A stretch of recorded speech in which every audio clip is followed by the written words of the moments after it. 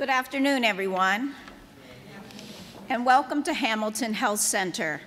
We are really honored and pleased to have the opportunity today to have the governor here and Secretary Dallas, the commissioner of the PUC here as well. This is a wonderful place to make this announcement because Hamilton Health Center is what is called a federally qualified health center. Our mission is to provide services to the underserved population, most of which are certainly either uninsured or low income and have medical assistance. So understanding the needs that they have around energy assistance is really critical for them. So without further ado, I'd like to introduce to you Tim Dahl, the PPL representative.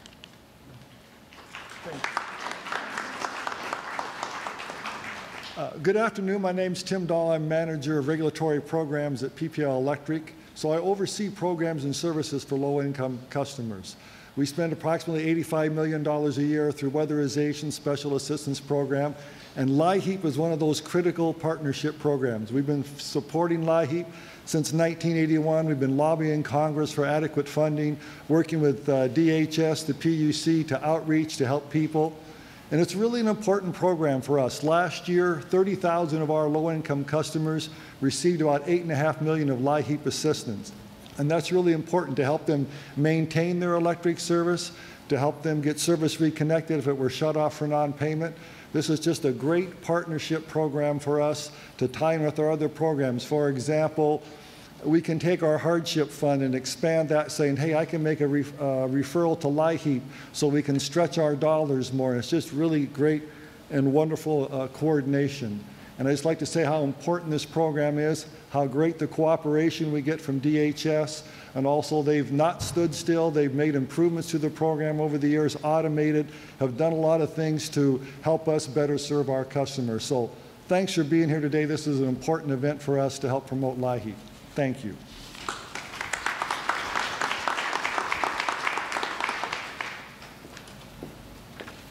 Good afternoon, everyone. My name is Yvette Belfort, and I work at UGI Utilities. I supervise the Customer Outreach Department at UGI. And before I get started today, I'd just like to take a moment to give you a little bit of background. I was hired, and I can't believe I'm going to say this number, but 18 years ago by UGI Utilities. And my very first job at UGI was a temporary LIHEAP personnel. So I was hired, and my sole purpose at UGI was to help promote LIHEAP. Fast forward 19 years, and I now oversee the department that administers all of UGI's low-income programs. So to say that I'm dedicated and passionate about LIHEAP would be an understatement, because it's really where I started my career at UGI. So what does UGI do to promote LIHEAP? We hire seasonal staff. So 19 years later, we're still hiring staff to promote the program. We've established a dedicated phone line for our LIHEAP agencies. So when our LIHEAP agencies contact UGI, they're calling into a direct number where they can reach representatives that are dedicated to answer their questions. We train all customer-facing employees on LIHEAP and the programs that are offered by UGI. And a show and tell item, tissue box. So this tissue box we give to our call center employees, and it has important LIHEAP information on it, and they've come to love it. So every year they see me walking down the hallway, they're like, Yvette, where's my tissue box? So they're looking forward to it. But this has information on the local county offices and the phone numbers. It has the income guidelines. So it's a tool that they all have at their desk and at their fingertips to help promote LIHEAP, and as a reminder to talk about it to the customers as they have them on the phone. What else do we do to promote LIHEAP? I'm here with Mr. Joe Swope today, and we recently did a press release to announce the program. Of course, we update UGI's website. We add information into our bill inserts or our billing information to include LIHEAP updates. We also provide a detailed article on UGI's bill communication that talks specifically about the program. One of the other things that we do are customer campaigns. So it's interesting because we have this group of low-income customers that, as Tim mentioned, are participating in other programs offered by UGI. And we dedicate our resources to make sure that those customers know that LIHEAP is open. So today's the first day of LIHEAP, which is why we're all here. And today we're mailing out 1,600 applications to customers that we've already determined need information on the program or qualify for the program and are looking forward to receiving their LIHEAP application.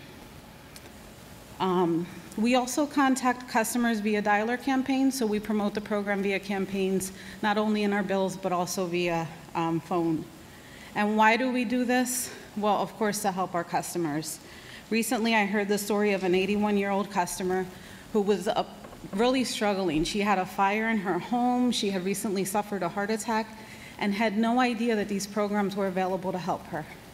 So we were able to connect her with LIHEAP. She received a LIHEAP grant for the first time last season, and she also received our customer assistance program.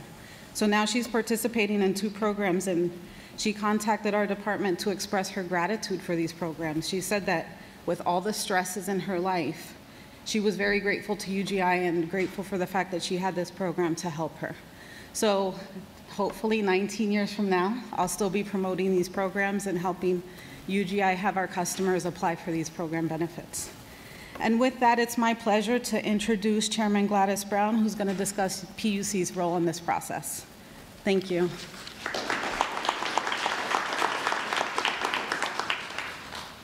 Good afternoon. It's truly a pleasure to be here today to launch the LIHEAP program with Secretary Dallas and Governor Wolf. We know that through our efforts at the PUC, this is one of our important programs that we talk about as well. We have a campaign that we discuss each year at the beginning of the winter heating season called the Prepare Now campaign, and with it we talk about the LIHEAP program. We urge our consumers to reach out to the utility companies to prepare now for options in terms of what they could do to make sure that they can pay their heating bills throughout the winter heating season. We know when we talk about a week that is talking about 70-degree temperatures, people kind of think they have more time. But now is the time in terms of reaching out to your utility companies to talk to them about the options that you have available for them. We also urge our utility companies to be flexible with their consumers that purchase utilities from them, make sure that they have all the options available to them as well. We know that many of the utility companies have hardship programs. Provide the information to them. We also have that information on our website so people can reach out to the PUC, not only through our Bureau of Consumer Services, but also on our website, which is the pa.puc.gov website. There's so many different websites in my head. We also have our paswitch.com website, which also has similar information as well. So I am grateful today to be here, and the PUC stands supportive of the LIHEAP program and providing that type of information to consumers. And now I have the opportunity to introduce Representative Patty Kim, who represents the 103rd District here in the Harrisburg area.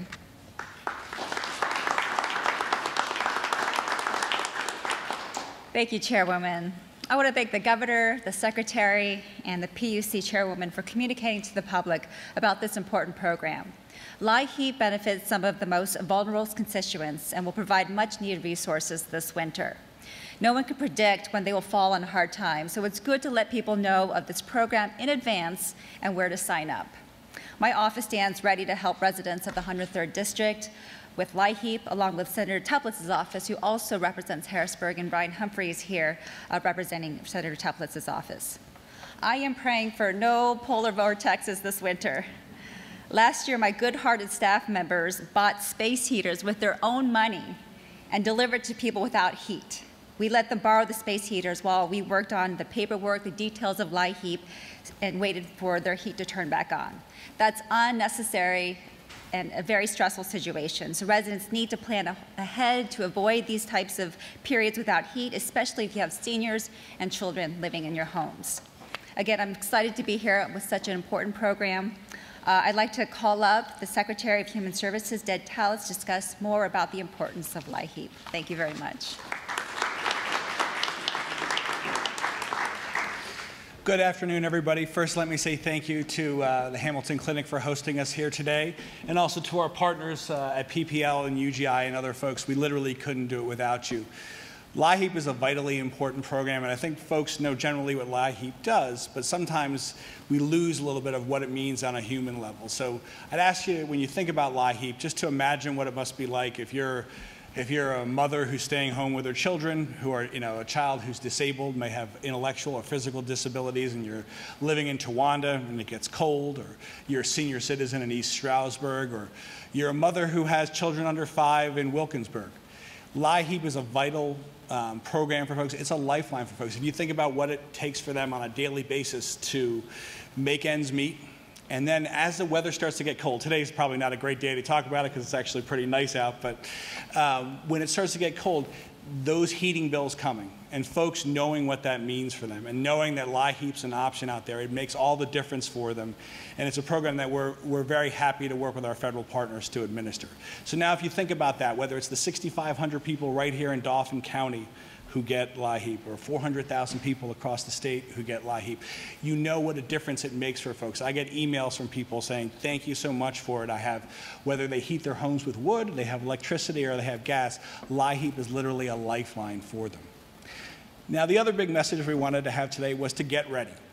Right now, today, I think it's in the 60s or so, and it's pretty warm out, and people might have a tendency to say, you know what, I have time. But it takes time to become eligible for LIHEAP.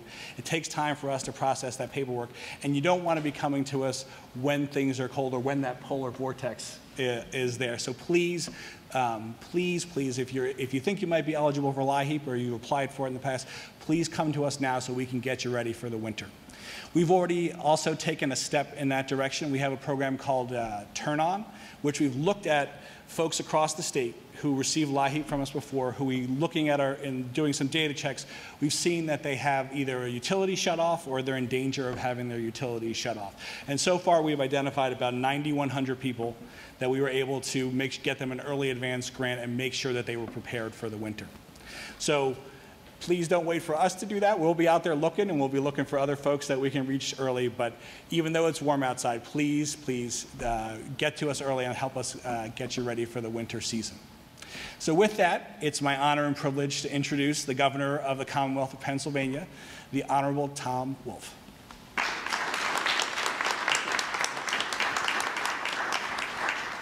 Okay, I think everything has been said, so I won't be too long. But let me just answer 2 questions.